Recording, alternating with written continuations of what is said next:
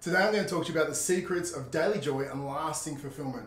If you want more joy in your life, watch this video. Now this is from the book Happier by Tal Ben-Shahar, and we're going to talk about what is happiness, we're going to talk about the different archetypes of happiness and also some happiness rituals. And he tells us in his book that attaining lasting happiness requires us to enjoy the journey towards a meaningful destination or something we deem valuable. It's not about just meaningless goals or unvaluable goals. You have to place value on this goal, and we are teleological beings. We want to move towards something that we want to achieve.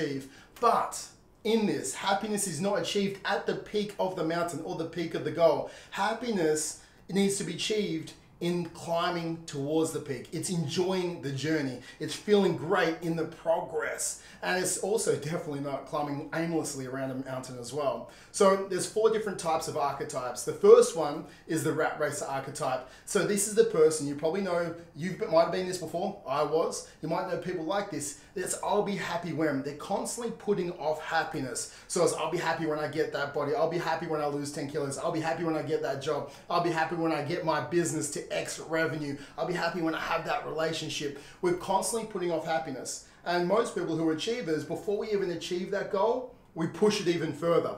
So we'll push it further and push it further, and we actually put off happiness, and we never achieve happiness, which leaves us in this void of unfulfillment, asking ourselves, what's wrong with me? The next one is the hedonism archetype. This is we go for what gives us pleasure right now. We don't have goals. We don't have long-term planning. We just do what feels good right now. It's somewhat of a meaningless life because we're not moving towards any destination. If it feels like going for a run, we'll go for a run. If you feel like watching Netflix, we'll watch some Netflix. If you feel like buying that cake, we'll buy that cake. You're not moving towards any type of goals, which takes away your meaning in life. It takes away you being able to truly flourish and get the best out of yourself.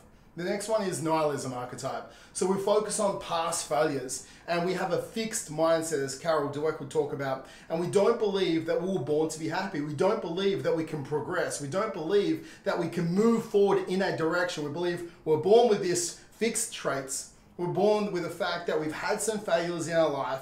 We have somewhat of a learned helplessness from our past failures, and we think, this is me, this is what I was born for, woe is me, and we just sit with it. So we definitely don't want to have that nihilistic archetype. The last one is the happiness archetype, and this is the one we all want to strive for. We realize that it's not an either or scenario. It's not about making it to the peak of the mountain. It's not about climbing around aimlessly. It's about every single day, it's enjoying the experience of climbing towards that peak.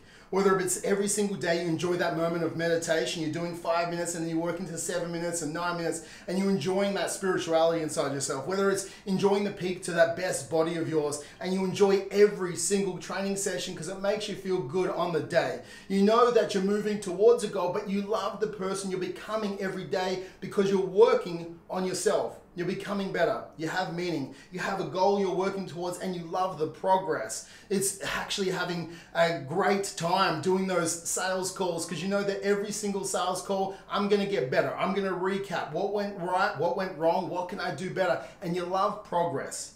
You love becoming better at every single task because that's the true expression of yourself. And this is what we actually want to move towards. It's not getting the abs. It's moving on our way, that journey towards the abs and progressing ourselves. That's where happiness is. So with this, I want you to understand that the ultimate currency of your life, you want to have meaning, you want to flourish, you want to have joy right now and fulfillment. Well, your currency, a business, looks at profits and losses. Your business, you, who you are, you're looking at nothing external, not fame. You're looking at the currency is happiness.